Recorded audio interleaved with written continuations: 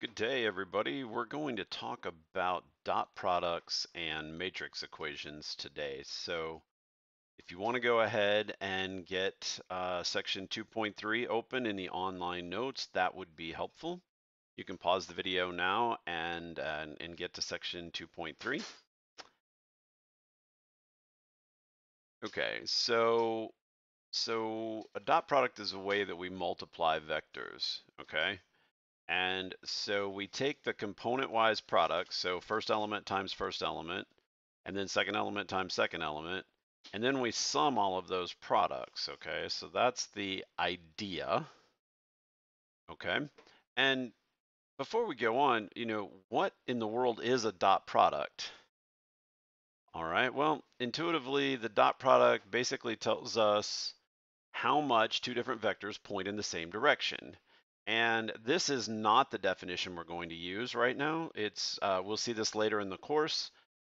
This is what you'll see sometimes in physics or in Calc 3, for example, where we do some, applications, some physics applications, right? So this is the magnitude of the u vector times the magnitude of the v vector times the cosine of the angle of incidence between the two vectors.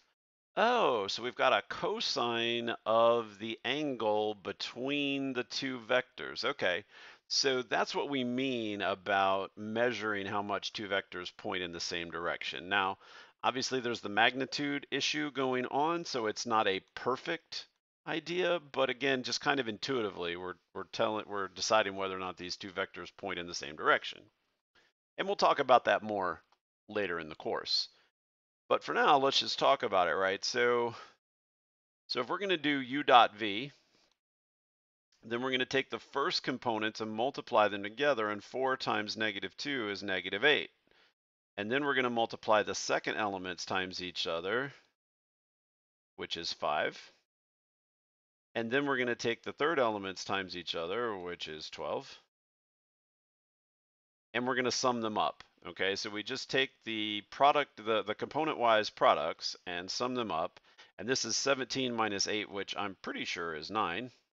Okay, I have got the calculations on the next slide. Okay, and you see that exactly what I wrote out with the mouse on the previous slide is true. We have the -8 plus the 5 plus the 12, which is in fact 9. Okay, so it's not that hard, except we've got to remember that the vectors better have the same length if we'd like to take the dot product. And by the way, I've shortened that because we do say that, hey, let's dot u and v, or u dot v. We use dot to mean take the dot product of. Okay, but we shorthand it and we say we can dot two vectors. Okay, well that means take the dot product of two vectors. All right, so again, we use this as a verb, and that may be confusing to you initially, just letting you know about that. So let's get rid of that ink. Okay.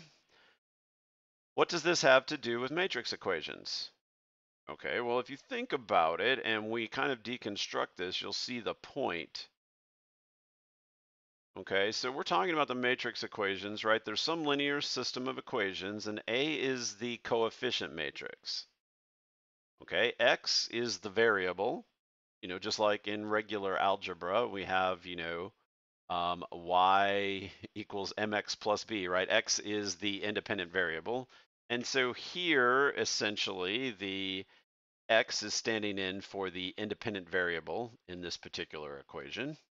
Okay, and we're trying to solve for what? We're trying to solve for where the product of ax is equal to the vector b. Okay, well, interesting enough. So let's kind of expand it so we can see the matrix A there, the coefficient matrix.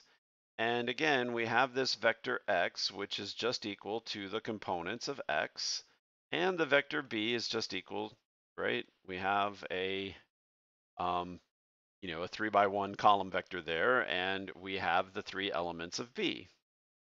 Okay, that's not crazy, and we've seen something kind of like this before. Okay, But it turns out, and this is the whole point of this section in the online textbook, is they're like, hey, because of how these dot products work and how these matrix equations work, in fact, these numbers, b sub 1, b sub 2, and b sub 3, are in fact linear combinations of the columns of the matrix A. Okay, really? So that's interesting. How do we see that? Well, let's think about this, right? Because to do this matrix multiplication, we take the dot product of the first row with the first column of this matrix, which it's a vector, so there's only one column, right? So we end up with the first two components of the first elements, right, times each other. So it turns out that this column, all of these numbers end up getting multiplied by x sub 1. And then we take the product of the second elements, right? So, oh, it turns out that the second elements in all three dot products that we're going to do, the second column, all of those numbers, all of those values get multiplied by x sub 2. And the third column numbers all get multiplied by x sub 3. Okay, so we end up with these equations and we have, minus 2 times x sub 1 plus 4x sub 2 minus x sub 3 equals b sub 1. And then we have x sub 1 plus x sub 2 equals b sub 2, right? So it turns out that each of these three values is the dot product of a row with the variable vector, which ends up meaning that the first column values all get multiplied by x1. So we have x1 is a multiple of column 1. Tells us the multiple of column 1. And x sub 2 tells us the multiple of column 2, and x sub 3 tells us the multiple of column 3. So it turns out that b sub 1 is a linear combination of the three columns of A.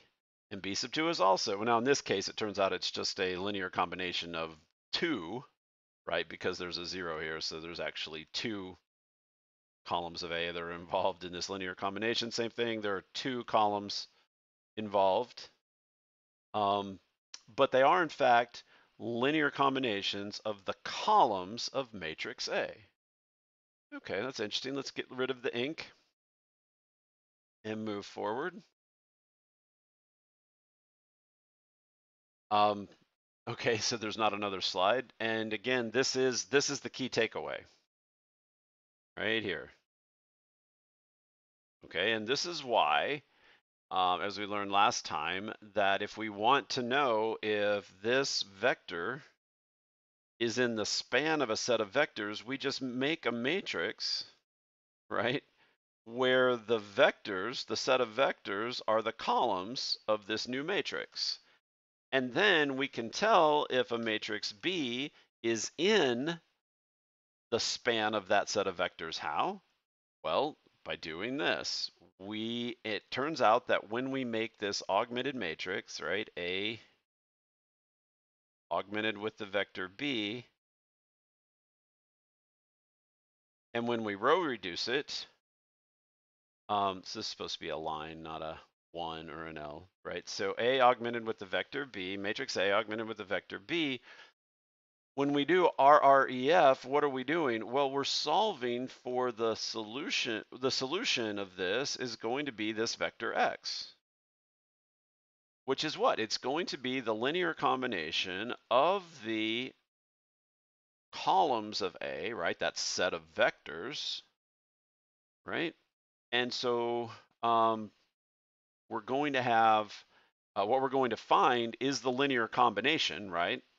The coefficient of the first column is x sub 1, and the coefficient of the second column is x sub 2, and the coefficient of the third column is x sub 3. So this vector x, when I row reduce this augmented matrix, the vector x turns out to be the exact linear combination that works. So if I row reduce and I find that the system of equations is consistent, that means there is a linear combination of the columns of A that is in fact equal to B. And if the row reduction shows me an inconsistent system of equations, then I know there's not a linear combination of the columns of A that is equal to B. So that's why in the previous section we were row reducing to answer the question, is there a linear combination, or excuse me, is B in the span of a set of vectors, right? If the system is consistent, the answer is yes, and if the system is inconsistent, the answer was no. All right, and we'll be back with more in a few minutes.